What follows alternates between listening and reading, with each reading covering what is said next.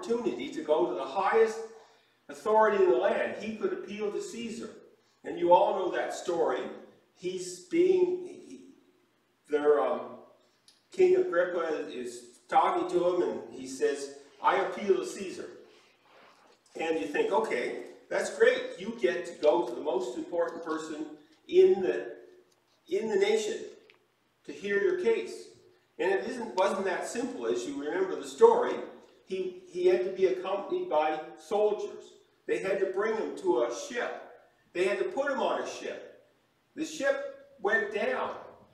As it was going down, the guards that were looking after him said, let's kill him in case he escapes. And the commander had to save his life. And then he ended up in the water, and he ended up on the beach, and he got bitten by a poisonous snake, and he spent 3 months on the Isle of Patmos. And then he ended up finally getting to Rome, and it was 2 years waiting in his own apartment that he paid for. So even though you did get to talk to the most important person, it didn't happen like that. It was a long process, and a dangerous one at that. Well, in this case of the psalmist, God came to him. He's there all the time, just waiting to have an honest conversation with you, even if you're mad at him. He listens.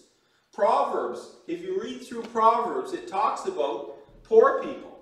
And poor people have a hard time having an audience with their brother or with their neighbor, let alone a king. But that's not the case with God. God is not that way at all. He wants to hear from you, and he's okay even if you're honest. You don't have to sugarcoat it with God, because he knows exactly what's going on in your heart and your life. In some cultures, if someone saves your life, you have an obligation to serve him the rest of your life. He's rescued your life at the cost or the risk of his own, so you serve him. And if in the process of serving him you save your life, his life, then your debt is paid. Off you go. But there's no way you can do that with God. God has nothing.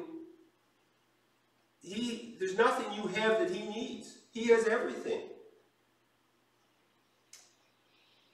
There's nothing you can give him that will pay that debt. But he does say that he wants you to serve him. And when you do serve him, he gives you joy.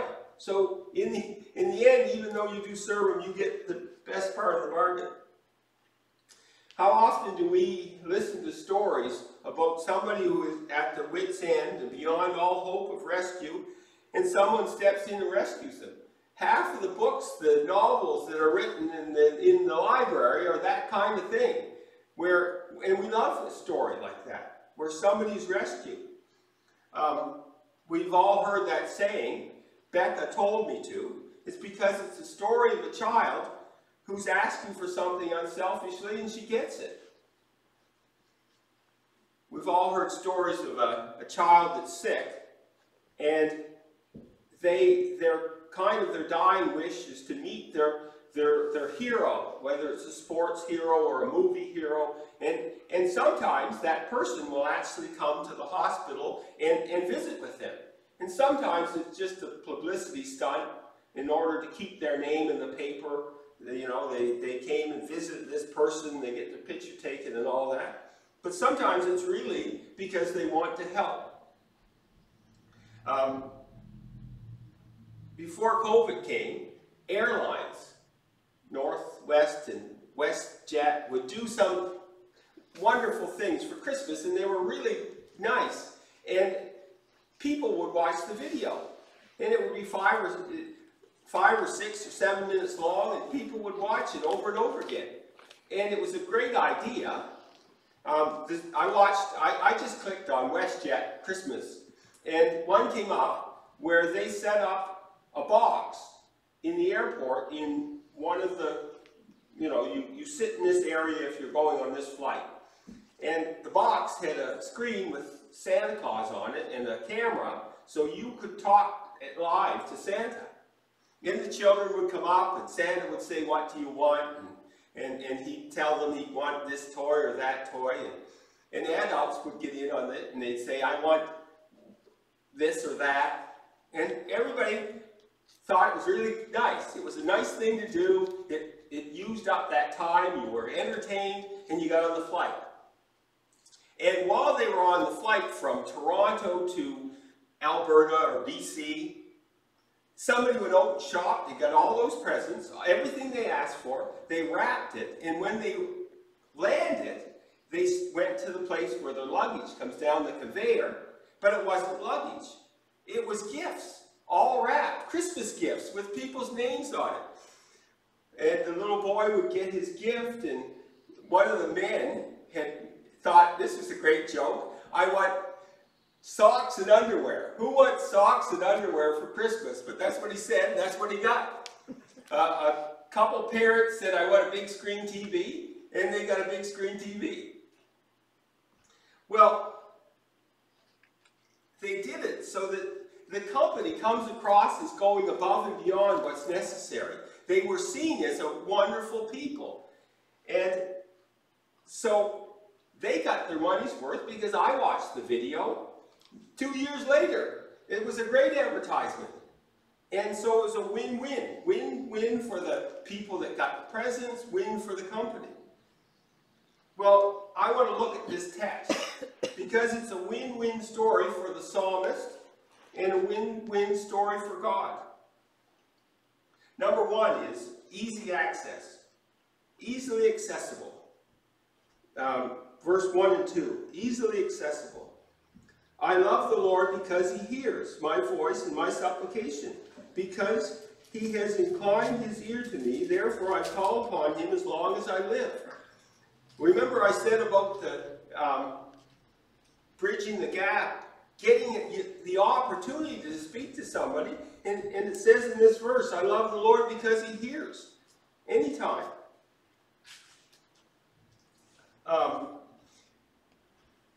I do online things sometimes. Sometimes you purchase a ticket for a convention, or sometimes anyway, at work, there was this one that I had to fill out all these details so we could be part of this thing.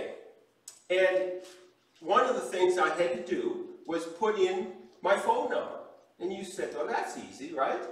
That's simple. And I put in my phone number, and it would go all through all these questions, and you get to the bottom, you push enter. And it would say 5 places are not complete. And I went up and I filled in something else, and I changed something, and I put in the phone number. Went down to the bottom, wouldn't work. So it was 1506 dash whatever. So I changed it. 1 space 506 space. Didn't work again. So I did put it in again without the spaces. And then I put it in without the 1, but with the dashes. And I put it in without the 1, but with the... I did it 15 times. I was at the point, if I could throw the computer, I would have. But it shouldn't be that hard.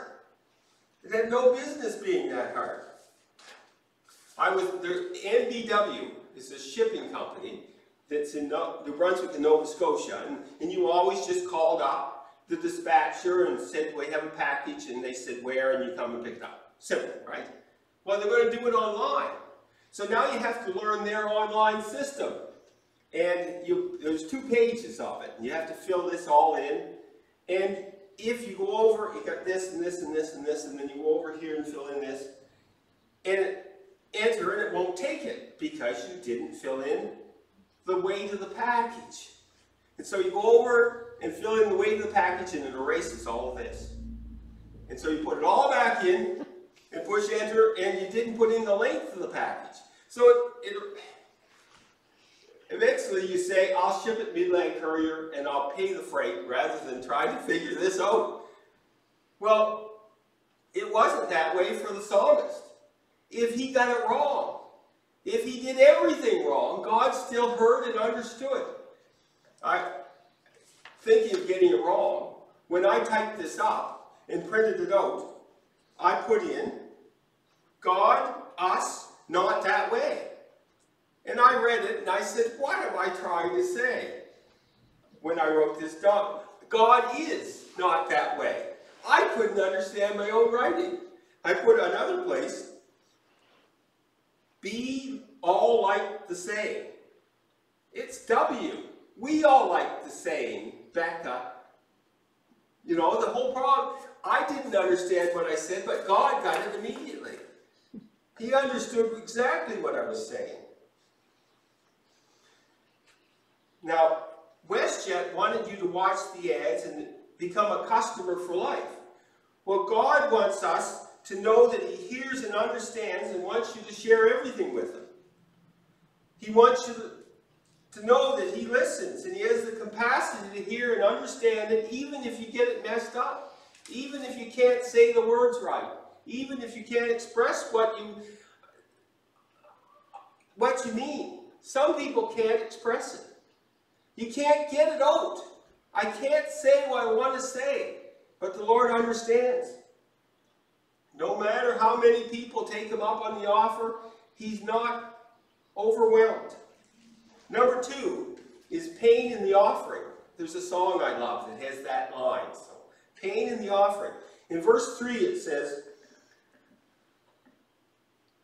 the cords of death encompassed me, and the terrors of Sheol came upon me. I found distress and sorrow. Then I called upon the name of the Lord. O Lord, I beseech you, save my life. Gracious is the Lord and righteous. Yes, our God is compassionate. The Lord preserves the simple. I was brought low, and He saved me. Return to your rest, O my soul, for the Lord has dealt bountifully with you. For He has rescued my soul from death, my eyes from tears, and my feet from stumbling. Well, people like to think that when you become a Christian, it's all going to be easy. Those difficulties you had before are going to all be looked after, smooth sailing. But the older you get, the more you understand that that's not the case. You've got lots of stories that prove that that's not the case. I watched this funny video. Gen Z is somebody that's up to 25 years old. And she was called in for an interview to get a job. And so she comes in, and the interviewer understands that if this person answers the questions well, there would be a job offered to her. But she thinks that because you called, you're not going to waste my time, I'm going to get the job.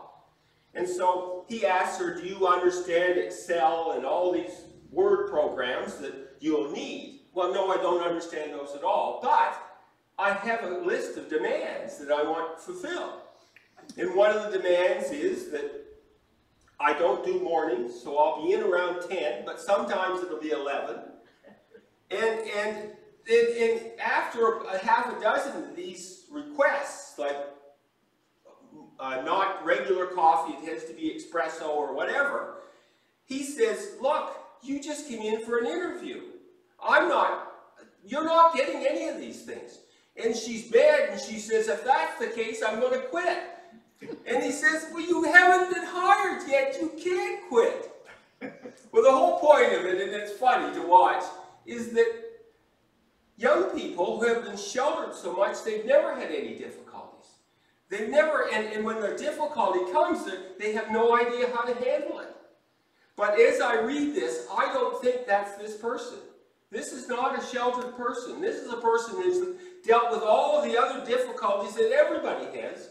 And now the difficulties are beyond what he can handle. I remember as a young boy, I would be 5 or 6 or 7, and there was a woman that came to Lutz Mountain Baptist Church. Her name was Mrs., because I don't remember her first name, Mrs. Mills, but when I knew her, it was Mrs. Burlock. And I said, I had no idea how she could recover for all of the things. Her first husband had died. Her second husband had died. One of her children had been killed, and one of her boys had committed suicide. And she was sick all the time. And I mean sick, not like I got the cold today. And I, as a little boy, I thought to myself, how can she stand up under all of this? And I hope that she went to the Lord and He gave her comfort. And I thought to myself, I knew that there was other people. My mother, for one, that suffered a lot. But she was the one that I always felt bad for. And I thought it was, as much as a young boy can grieve for somebody ancient, she was probably 50 at the time, she was the one. And she could have read that verse 3, and that would have been true for her. And I didn't know if she could have read verse 4, 5, 6, 7, and 8, and that would have been true, but I thought, this psalm, if it fit for anybody, if it would work for anybody, if it would give anybody comfort, it would be her. Because she had so many troubles. And sometimes you have troubles that come all at once in a day, like Job did. Sometimes the troubles seem to come and last year after year.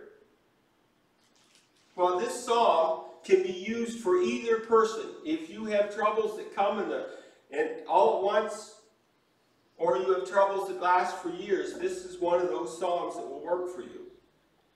Well, number 3 is a little more recovery time needed.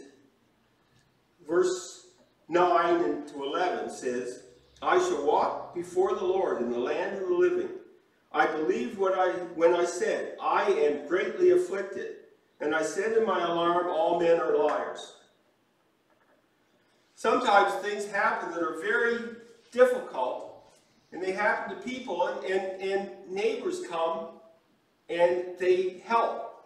They bring food, they send cards, they make calls, and all of that is greatly appreciated.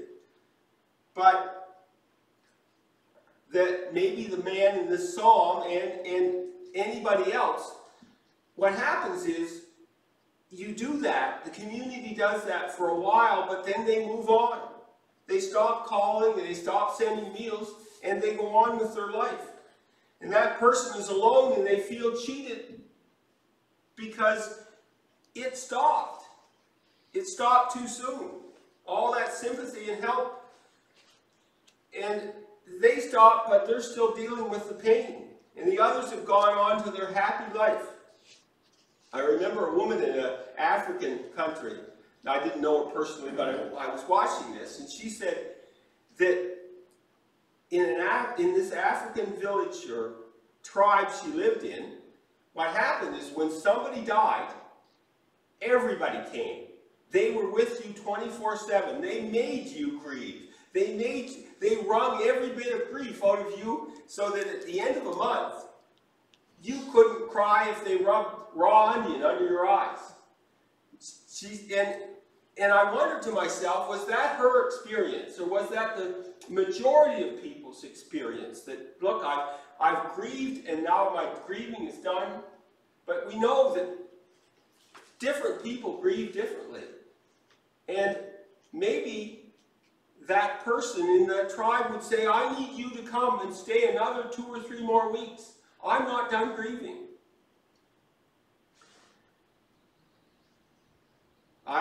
When I read this, I believe that when I said I'm greatly afflicted, and I said in my alarm, all people are liars, I thought to myself, even the most helpful people, the most concerned and caring people, who try their hardest, and you still might be mad at them for failing you, for missing all that suffering. And you say that is not fair. You see, people can't reach into your soul and heal you like Jesus can. They might try, but they're not going to be like Jesus. Number 4 is coming out the other side. Verse 12 says, the Lord has been, wrong psalm. What shall I render to the Lord for all his benefits toward me? I shall lift up the cup of salvation and call upon the name of the Lord. I shall pay my vows to the Lord. Oh, may it be in the presence of all the people. Precious in the sight of the Lord is the death of his godly ones. O Lord, surely I am your servant. I am your servant, the son of your handmaid. You have loosed my bounds. To you I shall offer a sacrifice of thanksgiving and call upon the name of the Lord. I shall pay my vows to the Lord. Oh, may it be in the presence of all his people, in the courts of the Lord's house, in the midst of all Jerusalem. Praise the Lord.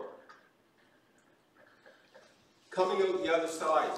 I heard a testimony of a woman who had been healthy, and then she discovered she had cancer. And she was upset with the Lord about this cancer, as were her family, but she ended up in the hospital in a double room with another person who had the same cancer. And as a Christian, she knew that God would look after her, but the other person wasn't a Christian, and what happened was that other person was confined to the room. She had to watch this person deal with it truthfully, of how her family and her dealt with the same diagnosis she had. And she got to watch how they brought it to the Lord. They prayed. See, a lot of people think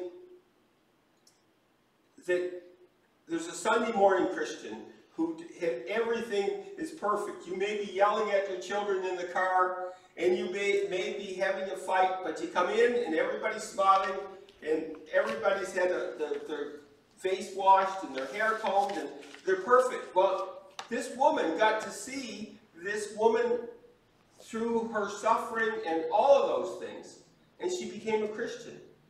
What happened was she watched all of this and understood that God is there and real. Well, this man, the writer of this song, is coming out the other side of the pain, and he knew he was coming. He knew it was over. He knew and he knew that God had been with him every step of the way. I remember C.S. Lewis, the guy that wrote Narnia, the guy that wrote a lot of books, and he wrote this. He had married late in life, and his wife had died. And he ended up writing a book called A Grief Observed. It was his journey through the grief. At one end, as he went into it, he was mad at God for taking her. He only spent a few years with her, and then all the way through until he came out the other side. Well, see, remember I said about how lots of people can't express their feelings. They couldn't get it out. I remember I lived next door to a man, Norman Lutz, and he was a man of few words. He hardly said anything. But God chose C.S. Lewis to go through this pain because he could express those things. He'd written a book a few years earlier called The Problem of Pain, and it was all theologically correct, and it was a masterful work, but now he went through the pain himself. He understood what it felt like, and so this Grief Observed was God's way of giving us this gift of this book. And it couldn't have been anybody else. It had to be him. He had to go through it. And that book is still being published and printed over and over again 60 years later. Now, this is one of those things that it was him able to answer these deep theological questions, and people recognized that as they read it in their pain, that he knew what he was talking about. He understood that. Well, he understood it, but he didn't understand it as well as Jesus did. Jesus came as a small child. Jesus came to experience life from being a child and being every experience we have, it says in Hebrews 4:14, therefore, since we have a great high priest who has passed through the heavens, Jesus, the Son of God, let us hold fast our confession. For we do not have a high priest who cannot sympathize with our weakness, but one who has been tempted in all things as we are, yet without sin. Therefore, let us draw near with confidence to the throne of grace, so that we may receive mercy and find grace to help in a time of need. Well, when we read this verse, we think, well, Jesus was tempted to lie, he was tempted to steal, all those things, but it's more than that. He went through every possible thing we could. He lost his father. He lost friends. He had the opportunity to save people, and he knew that he couldn't because there was a reason for this person to die, and we went through that. He was accused of being a devil. He heals by the devil. Every good thing he did was condemned as evil. He recognized and he was tempted in every way we are. He was accused wrongly, everything. Well, the nice part about this psalmist coming out the other end of suffering, and he knew that he was rescued by the hand of God, and he was willing to have everybody hear it.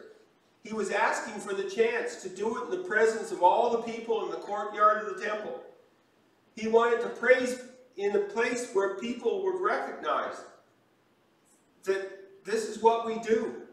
And the reason you do that is because it spurs others on to follow your example. They have had trouble, and hearing your trouble, and you're coming out the other end. Well, what's the application? Well, I use that word application because this is what Bible passages that these are made for. They're tools, and they're proper tools, universal tools. I don't know if you noticed that I got some tools up here. This is made by Gray. It's a 7/16 BSW and a 1/2 inch BSF. Well, you can tell by that it's at least 3/4 of an inch. So what's 7/16 BSF? BSW? Well, it's probably made for working on an English car. I got some more here. This one is a 13 30-seconds wrench. You can't even buy a nut that's 13 30-seconds in Canada. This one is 19 30-seconds. This one is 25 30-seconds. This one just says Ford and it has no sign of what it is. This one is 3/8 BSF. You know that's 3/4, right? It's not 3/8. And this one says 5/16. Well, I bought those wrenches not because I needed them, but they were in a box of other things I bought for $10. And they're not universal tools. You can't buy a nut that they'll fit in Canada. You might only be able to buy it in UK, and now they use metric, so they're no good. Well, this psalm is not like one of those wrenches. They help in a society where we have first world problems. Your air conditioner's not blowing cold air, and you can't roll the windows down because it's raining. That's a first world problem. I've listened to a woman from North Korea. She has third world problems.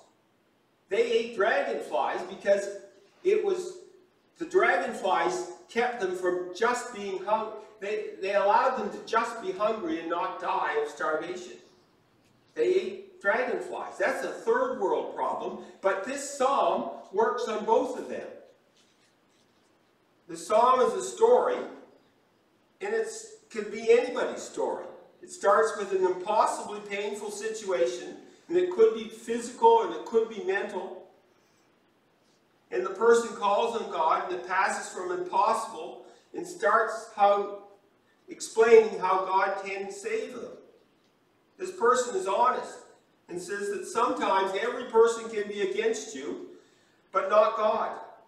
I was listening to CBC, and most of the time I just turned it off, but they were talking about this woman, a Canadian woman, did a movie called Natural Hair. And she did this movie because certain black women have hair that is so curly that even if you wash it and care for it, it'll go into dreadlocks. That's what it'll be. It'll be a knot. You could never put a comb through it. And some of these black women are told by their boss that if you don't fix your hair, you're going to be fired. Children, girls in school are teased and tormented. They have people stick a pencil in it because it won't fall out. It's there. You're going to have to pull it out.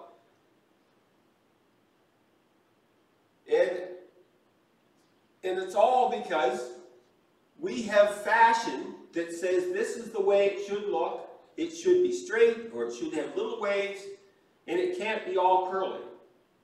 And that's not right. And she's right about that. Well, everyone, including other black people, look down on these women that have hair that way. I see lots of women, black women, that have their hair cut so short because that's their way of dealing with it. Well,